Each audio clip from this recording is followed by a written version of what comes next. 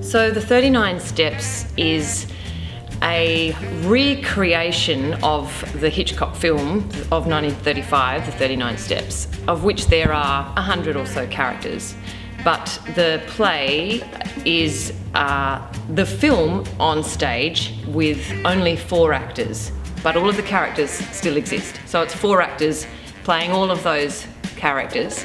So it becomes a farcical madcap fairground ride of a spy adventure, crazy man on the run story. This is such a fun ride. It's a night at the theatre that brings pure joy.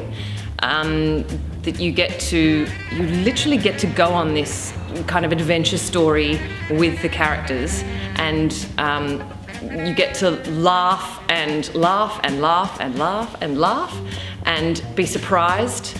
And that's something that we don't always get in the theatre, and when we do, it's very refreshing and great fun. And we're all having fun on stage, and the audience is having fun, so it's a room full of joy.